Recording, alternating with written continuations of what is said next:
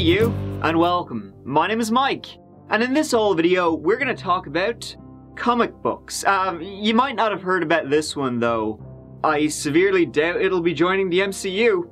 Name is Syndrome, made in 2010. It's an odd one, to say the least. We'll get into it, and it led to a very strange situation of life imitates art. See, the creator of the comic book, he was such a big fan of his own work. He was his own biggest cheerleader that he decided to make it a reality. So let's give it a go.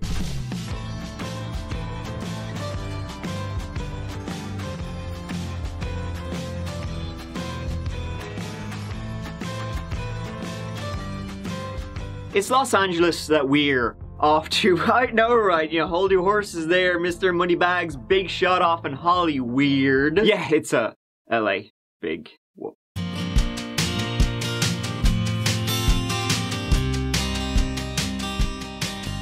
But that's where everyone goes to follow their dreams, so long as those dreams involve fame and glamour. And they certainly did for Blake Leibel. Okay, right, you guys, you know, this story, it's very weird, but it's not set in Canada. But Blake is Canadian, so that explains it. Our boyo Blake was born in 1981 in Toronto to a well-to-do family, raised in the nice old neighborhood of Forest Hill. He was the younger of two. His parents, Eleanor and Lorne, both were separately rich. Of course they were, old sport. His mom, Eleanor, she was the daughter of a plastic sheeting tycoon. I know, right? Who hasn't, you know, heard of Polytarp Products Limited? His dad, Lorne, who he wasn't particularly close with, Blake, by the way. See, Lorne and Eleanor, they split up when the kids were young. Blake lived with his mother, Blake's brother Cody with his dad. So Blake's dad was, as I said, wealthy in his own right. He had sailed for Canada in the Olympics, he was big into car racing, and then he developed a shitload of homes in and outside of Toronto in like the 80s and 90s, so that was the world Blake came from. Little dysfunctional. His granddad was a real piece of work. Blake's granddad wrote in his will that before you can get your inheritance, you have to take a HIV test. But well, you know, who cares, because they were rich. So Blake lived the privileged life, and in the 2000s, when he was in his 20s, he moved with his buddies, also rich of course, to LA. His brother Cody was already trying, and somewhat succeeding, somewhat failing, to make a name for himself with record labels, and in the poker scene, rubbing elbows with the Russian mob. While Blake, he was going to be the artiste, the creator of worlds. Oh man, he's going to make such good art.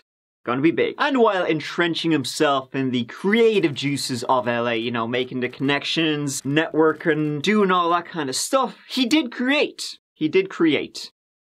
Absolute shite. I'm 20 years old, and I'm losing all of my hair.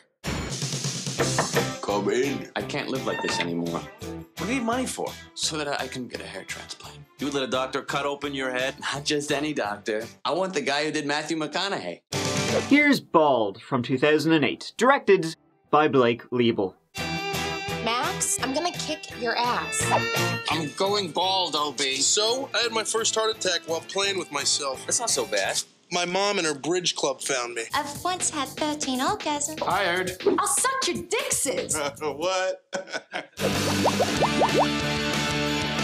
Giving a bald man a second chance. Bald on 3. Wow, what a hoot that movie looks like, and I'm sure the cast, looking back, would agree. I think you can find it on Prime if you want to ruin your day. It wasn't widely reviewed because it wasn't widely released. So thanks, Blake. He also worked on Spaceballs, the animated series. How come I've never been down here before? We remodeled, sir. The bowels used to be on the main floor, not down here, but that didn't make any sense. So we changed the bowels. So you moved your bowels. How long did that take? Months. I know nothing about animation, but that looks terrible. Again, you can find a few episodes on YouTube if you want to be mildly annoyed or even worse. Bored. So far Blake is knocking it out of the park and into the dump. What else did he create during his rampage of creativity? Here's an appearance from Blake at the New York Comic-Con in 2008. And we are here with United Free Worlds. You are a comic book company. Yes. That has an amazing book out right now, and it's actually a little bit, well, you say that it's a little bit different from everybody else out here, and why is that? Our work is slightly different because we take more time in making the artwork a higher quality.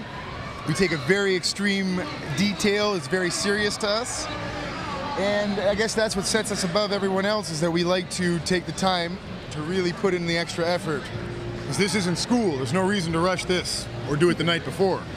That's true. He seems like, well, you can tell the interviewers are trying to wrap this up as quickly as possible. That's true. Tell us a little bit about the storyline behind. The storyline is about when a new planet enters our solar system, the Earth unites and we put down our weapons, and we find a new enemy that's about 12 to 18 feet, and they ride and control dinosaurs like dogs.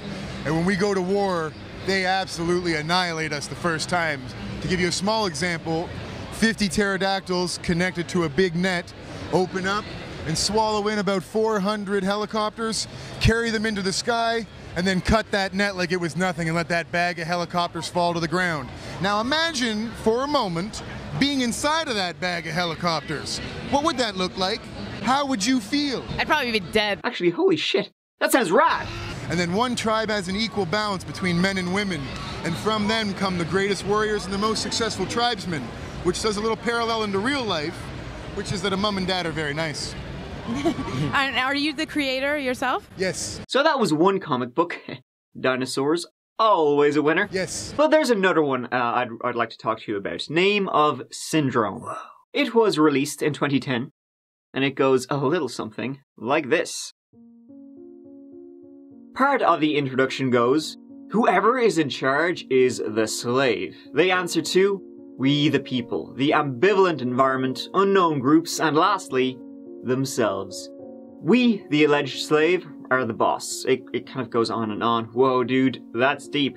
The graphic novel centers around a doctor, Dr. Chitel. Funnily enough, Blake's mother, that's her maiden name. And this doctor is studying serial killers. The major plot revolves around how this doctor, he's working on this big project. He hires loads of actors to live in this fake town. Then he fakes a serial killer's execution so he can experiment on him, wipes his mind, and then lets him loose in the fake town so he can study him. Imagine the Truman Show, but Jim Carrey is a serial killer. He's basically trying to cure killers by giving them, well, empathy. Because, as he says, evil is not some mysterious force operating out there in the universe. Evil is a syndrome. Whoa, that's the title. What would a cure for that be worth? There is a lot of blood and bodies in it. Whoa, it's like that foreshadowing, you know, people go on and on about. Anyway, so while he was doing all this creating, Blake married. In 2011, he married a former model named Amanda Braun, and she would give birth to a son a month after they tied the knot. Together, they lived in Beverly Hills, baby, seeing how the other half, which is them, lived.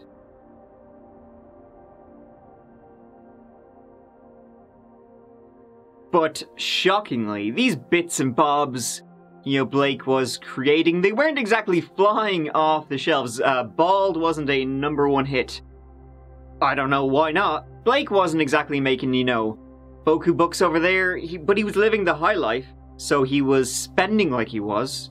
These projects cost a lot, on paper at least, and he was financing them via the bank of mom and dad. This stressed him out, as you can imagine. He also had a big old weed habit who wasn't exactly punctual or reliable, and darker content was more and more his cup of tea. Bring back the dinosaurs. Yes. The shit really hit the fan when Eleanor, Blake's mother, passed away in 2011. This devastated him. They were close. Oh, he was closer to her bank account. He received millions when she passed. Millions he quickly pissed away. So much so that in 2013 he sued to have her will overturned so he could get a few dollars more. He was broke. His attempt to overturn the will failed, and he then owed more money to the lawyers.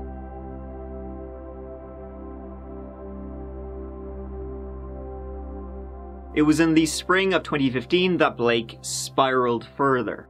He left his wife, Amanda Braun, who was 8 months pregnant. He stopped returning calls to friends and family, and it seemed like the entertainment industry, Hollywood, whatever, it chewed him up and spat him out. Now, while this weirdness was going on, he just up and left his wife, they were in the process of divorce, other friends would say he was actually not doing so bad. He was still close with his son and was working on a new project, a comic called Psychopomp. It seemed like it was maybe just like a little breakdown he had, one he had kind of been building up towards after his mother passed, and then he was, true and on the other side. He met someone new, Ayana Kassian, a former tax lawyer from Kiev, Ukraine. She moved to LA and was becoming a translator when she met Blake. Blake keeps punching above his weight, though he would later say that he always thought women were just interested in him for his money. I'm racking my brains to see his other positive qualities. How would you feel? And they seemed very happy together. So happy that Ayana herself would become pregnant within a couple of months. She gave birth in May 2016. However, Blake had other worries than money. His brother Cody, who played poker with the mafia, maybe he was in debt to the wrong people.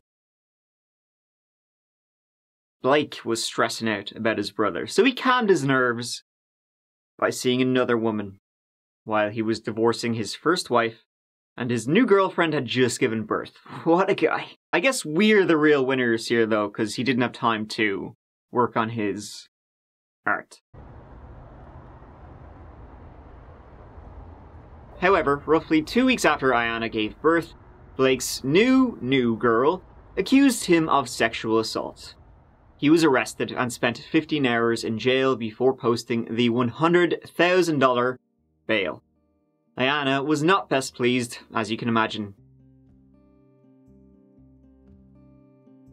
She took the baby, moved out of their condo and down to a rental unit a couple of blocks away. Her mother Olga was visiting from Ukraine helping with the baba, so she was there too. And Blake was not pleased in return. He demanded Ayana move back in with him, sans baby. This came to a head on the 23rd of May.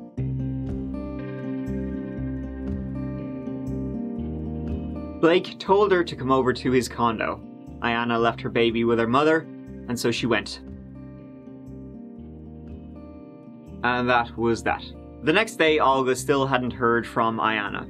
So she was, she called the police to ask them to go and check on them, because she couldn't get in when she was over there knocking on the door. She couldn't get through like the gate. They weren't much help, even though she was knocking on the door, shouting, trying to get in, even after seeing Blake through the window on his 3rd floor condo. When one occupant left, she managed to book it inside. And after knocking, she called the police once more. This time they came, but there was nothing they could do. They couldn't exactly kick down the door. They knocked, no answer. Alright, there's no blood leaking through, under the door. We can't hear any screaming. They just left him a nice little voicemail. Hello, this message is from Blake Leibel. This is the West Hollywood Sheriff Station. We're here at your apartment and we need to speak to you immediately, sir. I want to get my daughter out of that apartment safely. I want to open the doors to break into that apartment and get my daughter out. It's 3 weeks since she had a C-section and she needs doctor's attention. Okay, this is what I'll do. Tell her I will send deputies to do a welfare check to see if she is there. Yes, ma'am. She won't open the door. They already tried to do that, and they tried to knock, but he doesn't open. He won't open the door. Okay, we'll do another welfare check, and we will call her to let her know the outcome, and then we'll go from there as far as possibly doing a missing persons report.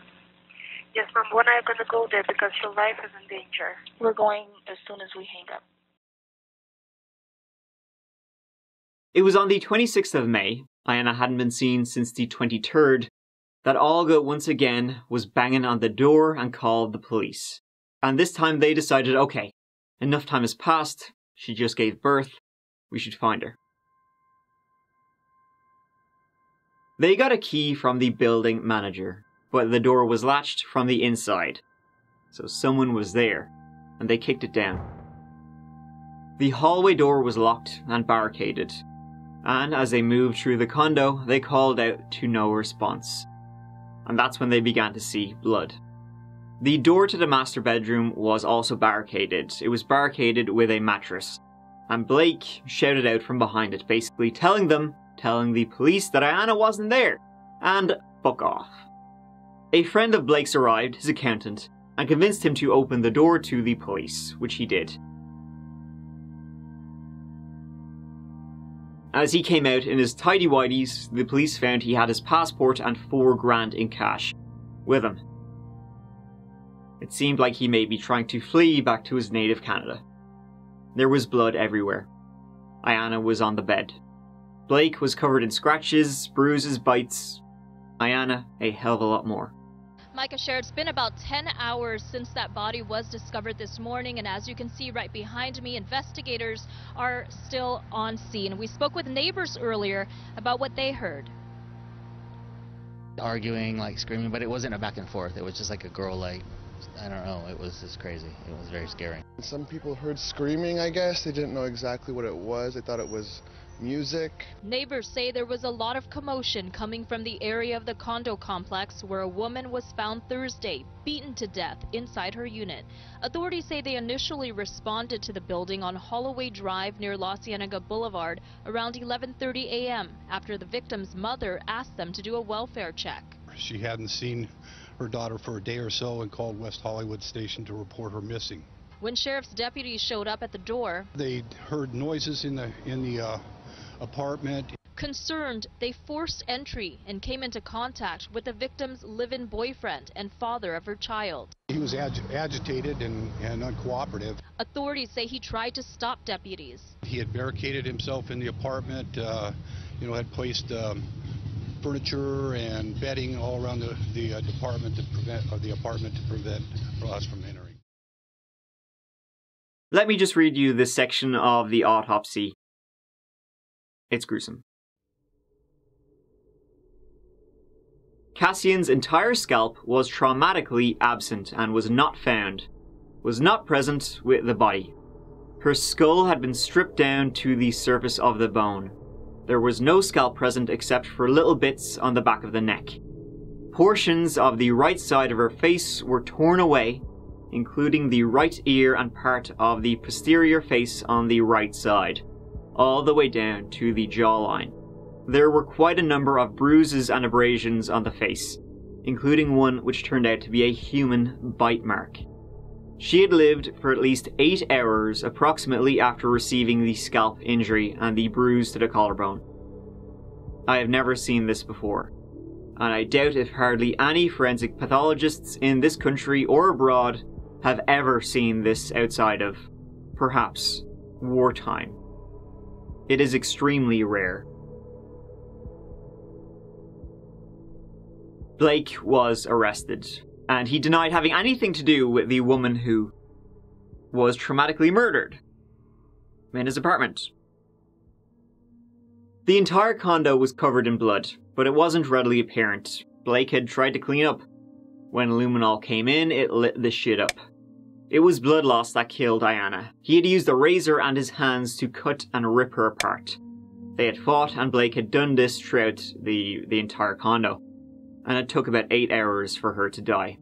Blake, as I said, he had tried to clean up, with the police taking a dozen bags from the dumpster filled with cleaning supplies and clothing. In June 2018, Blake went on trial. He's being called the graphic novel killer.